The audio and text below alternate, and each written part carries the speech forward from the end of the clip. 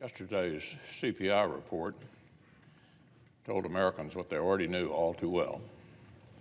The disastrous effects of Washington Democrats' spending binge last year still have our economy in a vice grip.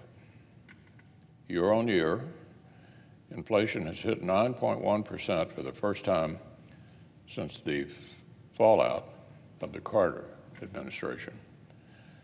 And the signs are inescapable.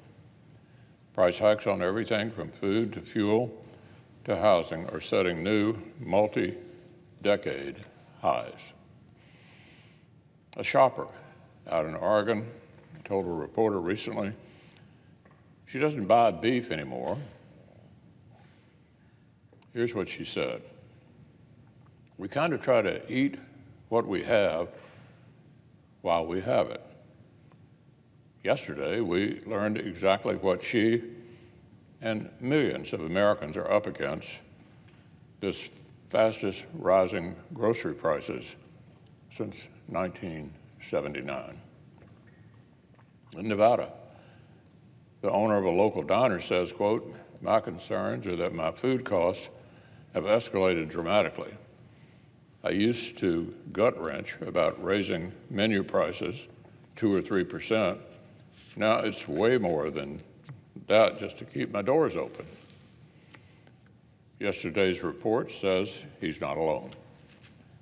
Nationwide prices on food outside the home haven't risen this fast since back in 1981. And this new reality is especially frustrating for those working to help. As the head of one South Dakota food bank put it, quote, "The donation load has seemed to lighten up.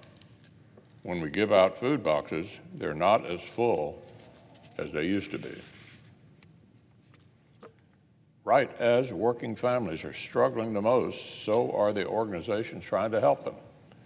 Just one more cruel twist of Washington Democrats' runaway inflation.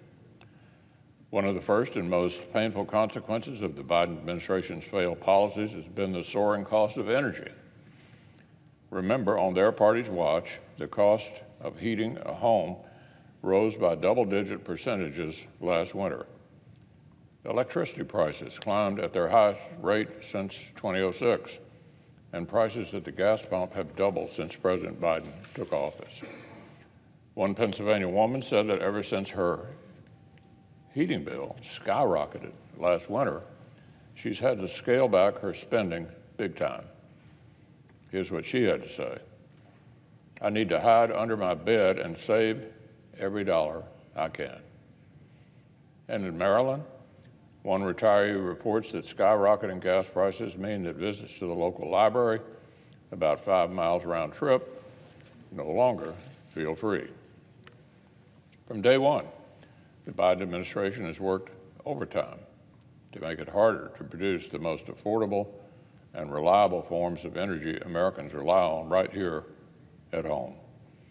Now, as their radical climate agenda takes its toll on domestic production, millions of Americans are facing the possibility, listen to this, of summer blackouts. The heartland, the West, and the Southwest face the highest risk. The people of Arizona and Nevada, for example, are already at what experts call elevated risk for the summer. Are Arizonans and Nevadans clamoring for a new tax hike on natural gas electricity on top of everything else? I doubt it. Are they desperate to double down on the very unreliable green sources that set us up for these blackouts in the first place? I don't think so.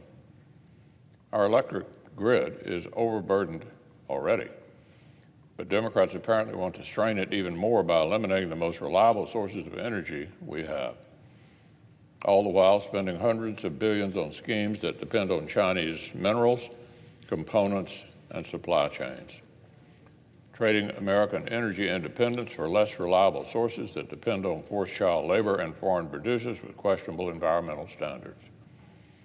Is this what our colleagues think will usher in a big transition to green daydreams? Washington Democrats are the only ones who would define higher energy costs and lower reliability as a victory.